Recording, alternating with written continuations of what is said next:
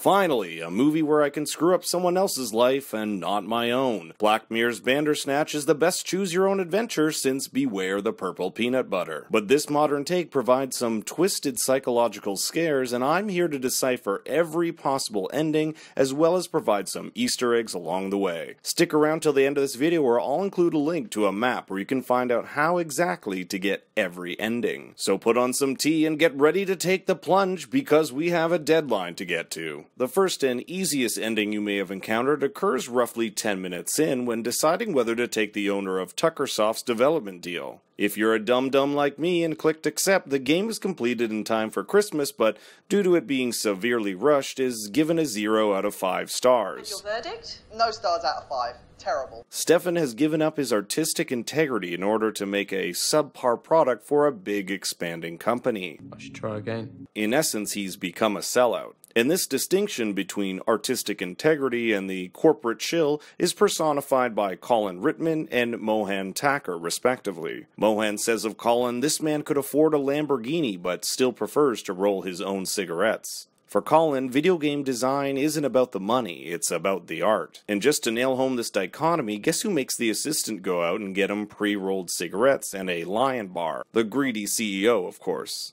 Happy birthday to me. And the lion will become synonymous with the Pax Demon, who we'll get into a bit more later. The second ending comes after Stefan agrees to the deal, but after weeks of frustration begins to break down. When his father comes to take him out to the pub, we're given the choice of throwing tea on his computer or shouting at the dude who just wants to give him a free meal. And since tea and electronics don't mix, his work is destroyed and we're forced to start over.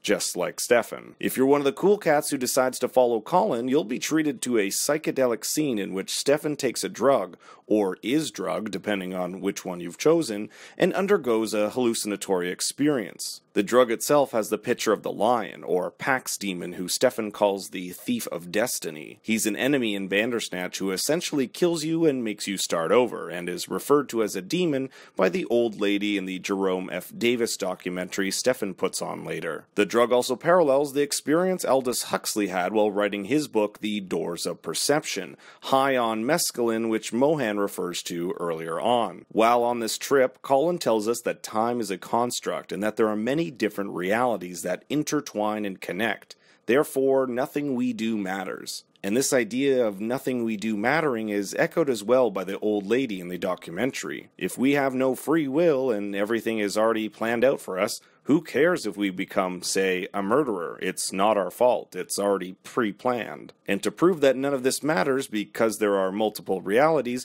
Colin dares Stefan to jump over the edge, and if you're like me and chose to go over, well, let's just say you get our third possible ending. Stefan goes splat. Our fourth ending is much more subdued. After getting back from Dr. Haynes, Stefan is actually given a few choices as to what to do with his new medication. One option, only available to those who didn't do the Colin psychedelic trip storyline, is to take the pills. If you choose this, you get our fourth ending in which Stefan completes the game on time, but because the pills have stifled his creativity, the game comes out and is a dud. The reviewer on the show Microchip saying that it was like the creator was on autopilot. So in this version, no one dies except the metaphorical creative vision of Stefan. In our fifth and arguably weirdest ending, if you answered that Netflix is controlling Stefan after he refuses to throw tea on his computer, he'll break down and tell his father that he needs to see Dr. Haynes. The doctor tells him, why the hell would you pick the most boring of endings?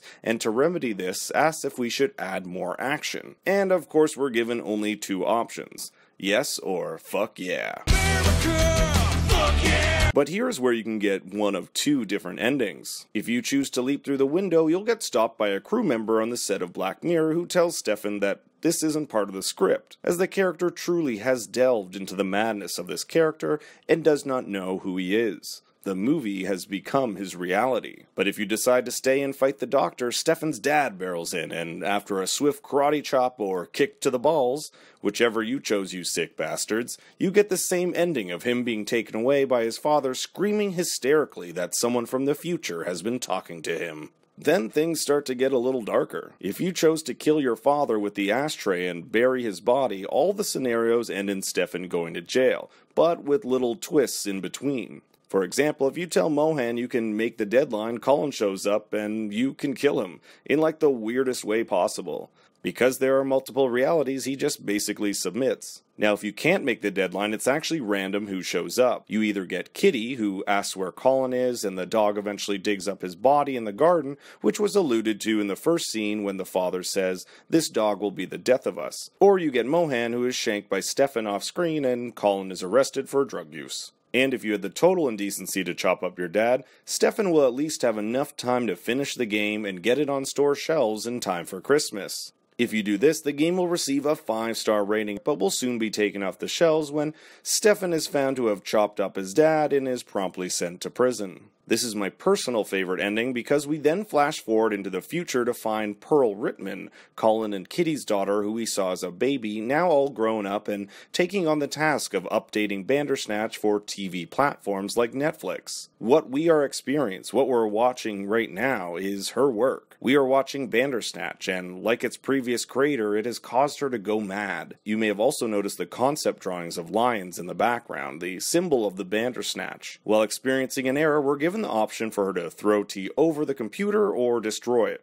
just like Stefan was given. Both of these options end the show. And finally, let's get to the safe and the mysterious passwords, because one of the passwords leads to a hidden ending. Although you're only prompted with 2 passwords, there are actually 4 in total, 2 of which can only be accessed if you visited Colin's house and completed the psychedelic storyline. If you chose toy as your password, you'll get to revisit the flashback scene with your mom and change the past by putting your stuffed animal underneath the bed so that mom won't be late for her train in the morning, thereby missing the train that will eventually crash and lead to her death. But this can't be a Black Mirror episode without some morbid twist, and when his mom asks him if he wants to go and you say yes, which is a new prompt now, you end up on the train, only for that one to crash too. So either way, it looks like the ending proves Colin and the old documentary lady right. You can't change fate. It will always find a way to correct itself.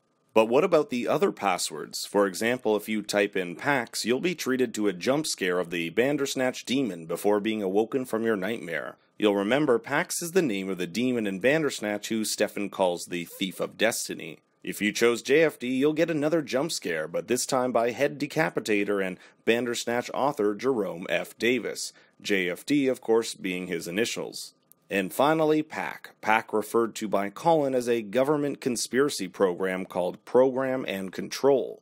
PAC actually opens the safe where Stefan finds he's been part of this government cover-up program as a test subject for years. He's constantly being watched, given doses of some unknown substances, and his traumatic memories seem to have been manufactured in a film studio. Not to mention it looks like Dr. Haynes has been on it too. The 2 people Stefan has trusted most in his life, his dad and his doctor, have turned out to be the most deceptive. I hope you stuck around for a special post-credit scene in which Stefan puts in a tape entitled Bandersnatch Demo into his cassette player. On it is a bunch of unintelligible static and high-pitched ringing. And for those of you who like Easter eggs, this show has a ton. Like the Metalhead poster, a nod to Season 4's episode featuring killer robotic dogs, the program Nosedive, the same title of Season 3's opener starring Bryce Dallas Howard, and St. Juniper's, the hospital where Stefan visits Dr. Haynes, sounds oddly close to Season 3's San Junipero. Let's not forget this symbol here, a picture of Jerome F. Davis's glyph which he used to map out Bandersnatch, which looks just like the white bear mask some of the patrons in Season 2's White Bear episode would wear. Dr. Haynes' first initial is the letter R, and the owner of Season 4's Black Museum was an R. Haynes. Could they somehow be related? And this paperclip is chock full of surprises, including an article titled The Love Machine, referencing a futuristic love machine like Season 4's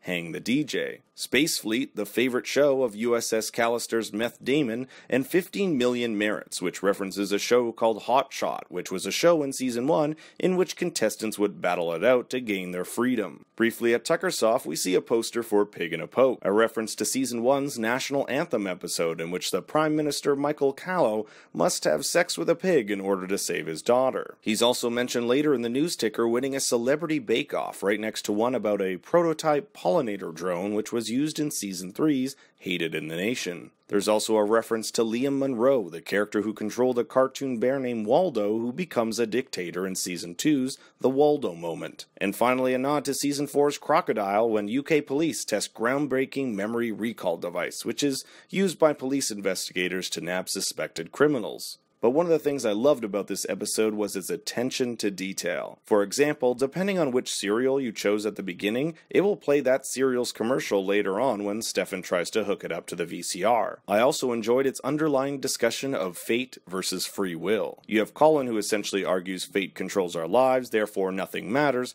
while on the other hand we have Dr. Haynes, who believes there is free will, but nothing we can do to stop the past. Or you can take the dark approach of the documentary lady and say the only thing that exists is the illusion of free will. Black Mirror doesn't tell us what to think about these hefty topics, rather provides different mirrors for which we can re-examine the world we live in. But if there's anything this episode has taught us, it's that our actions have consequences, and we can go back and change them. But life isn't like Netflix, and it doesn't have a replay button. If only it were that simple. I hope you enjoy this video and give it a thumbs up. I have a ton of new videos on the horizon, so make sure you're subscribed with the bell on, and I love hearing what types of shows or movies you'd like me to do next. If you're looking for that link about getting a specific ending, check out my link below in the description. And until next time, remember, Daddy loves you very much.